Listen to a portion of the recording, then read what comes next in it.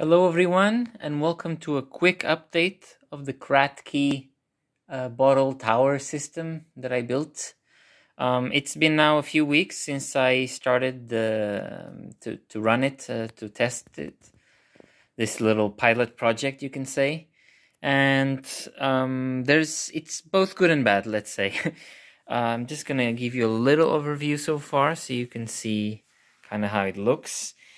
And there were some things that didn't go well that I was kind of expecting, and there were some things that are going still okay despite the issues. So first of all, this whole area does not get a lot of light.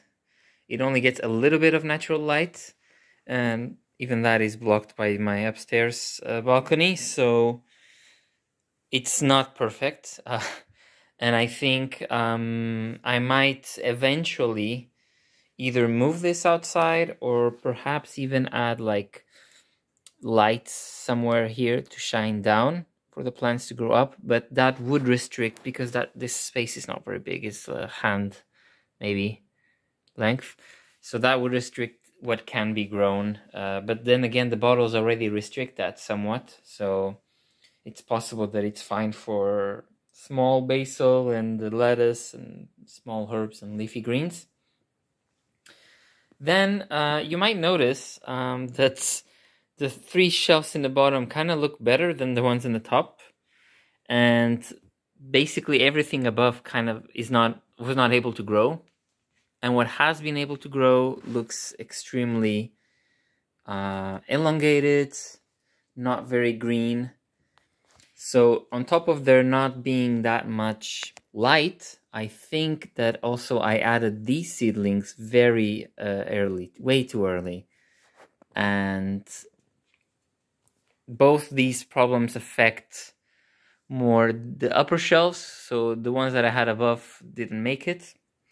And the ones below that I added a bit later with more roots developed didn't dry as often. That's one of the things that tend to happen here, that they dry quite often. It's been warm. But also they are able to better get the nutrients and survive. So another thing that has happened is not root rot, but algae getting on the roots, which effectively acts the same way, starving the plants. So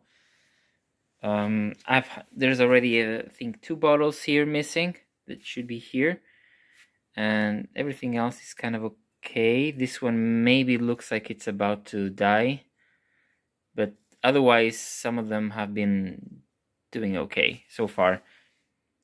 The basil, I think, has been doing better, surprisingly. I don't know if it's because they are clones rather than starting from absolute seed or not. But yeah, you can see that it's not the best. So another thing I would do, I will do as I go forward, is, as much as I love the different design of the bottles, I think I'm gonna cover them all to reduce the possibility of algae. It will not be perfect, but it's the next step in testing, I think. I won't start immediately with the light, just because I want to see if it can work with natural light. I mean, I have something here in this other window that has been growing, which is the same thing, basically, slightly bigger. These are, I think, 2-liter packages, and these are tomatoes growing and some other things. So this has been working fine, and I think it's because it gets more light also.